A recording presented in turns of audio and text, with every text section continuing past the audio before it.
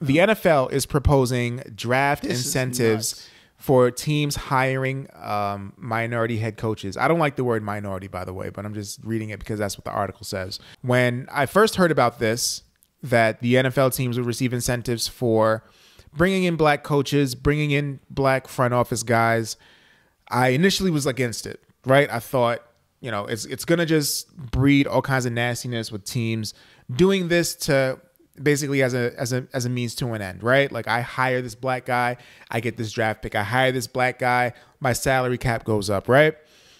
But then I thought about where the NFL is in place in its standing when it comes to black head coaches. There's only 4. When it comes to black GMs, there's only 2.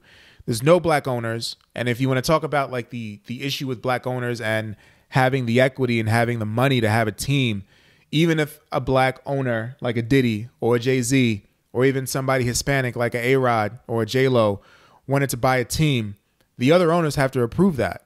So even if you have the money and you can afford to buy this team and pay your players, or even let's say, for example, like Colin Kaepernick got with the ownership group and he wanted to buy a team, you have to be approved by all the other white owners to be granted admission into this club.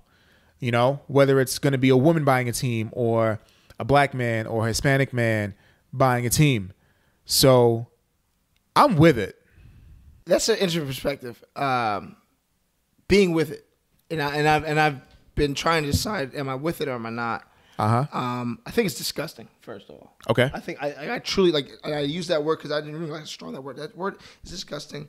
It's very strong, and I think it's one of those things where it's like, yo, it's sad that in 2020, in order for an African American to even get a look at one of these positions, there has to be an incentive. Yes. To hire them. That to me is sad. It is sad. The state of affairs is fucked up. It's sad, right? But there are so many companies that get government grants, city grants, state grants for hiring black people, hiring women, putting them in positions of power. But do you want me though?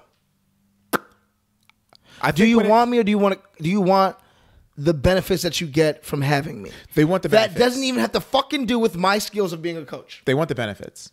And this will So like, why do I want you? This will ingratiate them to want the benefits, but ultimately it kind of sets up, from what I've read about some of the preliminary like procedures in this document. You hire a black coach, you get these draft incentives, you get these money incentives. The black coach is set up for success. Draft picks equal good players. Draft picks equal success. Like, getting more money to pay better players equals you can have the possibility of having a better team and being set up to win games and being set up to show your worth of, I'm a black coach. Yeah, I got this extra draft pick or I got this extra money to spend on a free agent, but look at me, I'm winning. Look at me, I can do the job.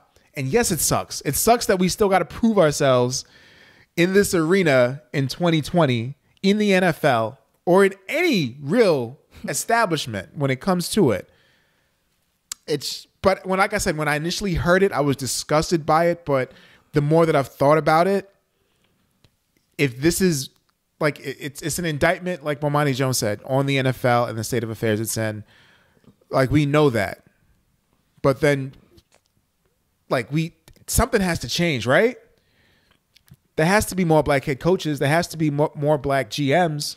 Something has to change, man. A black owner. I mean, we can get on this because this ties into every single other thing that goes into race. It's like a lot of shit has to change. It does, right? Yes. I like the fact that this is an initiative that will help push the change, but I hate that this is what needs to be done for change to happen, because the change is not even a willingness. It's not like, yo, I think Trevor's really intelligent. He knows his X's and O's. He's a great guy in the locker room. I want him part of my organization. It's not that. It's just like, yo, I'll take him because you know what? Out of the pool we got, he's cool, and I also get this draft pick. And it just sucks that that's the state we're in. I'm happy that the NFL is making more progress towards being more inclusive and culturally diverse. That's dope, but it's sad because look at sports. It's built on the backs of African Americans, which is nuts to me. Yes. It's built on the athleticism of Africa. Like, yeah, they're great white quarterbacks and they're great white running backs and there are great white offensive linemen, but there are way more great African Americans in every other position. And it's just sad to me that yet still being proven Hall of Famers, X, Y, and Z, winnings, talent, whatever else. It's just sad to me that even after all of that, after all the dancing I've done for you on these strings, that you can't even sit down for an interview and hire me just because of what I bring to the table. Yeah, it's sick. It is. You ever read $40 Million Slaves? I've not. I gotta lend you that. $40 Million Slaves by William Roden from the New York Times. I haven't read it in a long time, so I don't want to like sit up here and like, you know, spit it verbatim, but it kind of covers everything you just said, like the value that we bring to sports. And there's only so high that we'll go. Fam, it's a ceiling, and that's what's really I mentioned LeBron a lot on this podcast, and I'm not a LeBron fan, but like the things that he does or he is doing as an African American is putting him in a position where like you're not talking to him because there's an incentive to talk to him.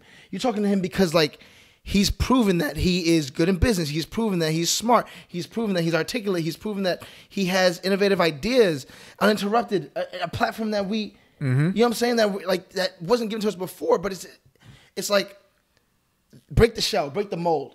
I hire you because you're great, not because an incentive. And it's sad that that's the case. You can only plead so much to the good-heartedness of people, but when they don't have good hearts, you need to appeal to tangible things that you know they want, that you know that they're going to probably have more of an open mind for. Like they initiated they call the Rooney Rule, where you have to interview black candidates if you have a coaching vacancy, and teams have found ways to circumvent that. So they got to put something else in. Why, Trev? I don't even know why you brought this up as a topic, because I'm trying to understand why the hell is that even a thing? Is what a thing? Like, it's crazy to me that that's a thing. We live in a world where we live in America.